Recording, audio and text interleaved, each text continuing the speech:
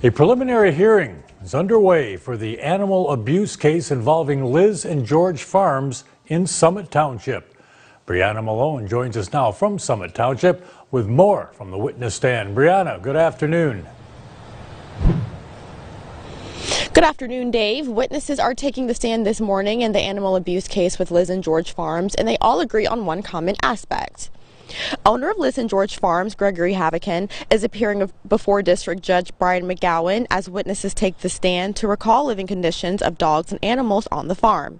Former employee Benjamin Carrier recalls Havican giving him instructions to move dogs around in the kennels, but he says he did not follow them. Carrier says in a video that 2 weeks worth of feces were on the floor. He also says one dog was found deceased and its body conditions were stiff like a board and its nose and mouth were curled back like it had been chewed on. Another witness, State Police Corporal Stoller, says he believes a crime was committed due to filthy dogs, feces on the ground, no food in bowls, and dirty water in the dog kennels. Stoller also recalls Havican saying he hired people to take care of the animals, and if they do not, then it is not his concern. Stoller says Havican continued to put the blame on his hired staff after Stoller says he told him it is still his responsibility as the owner.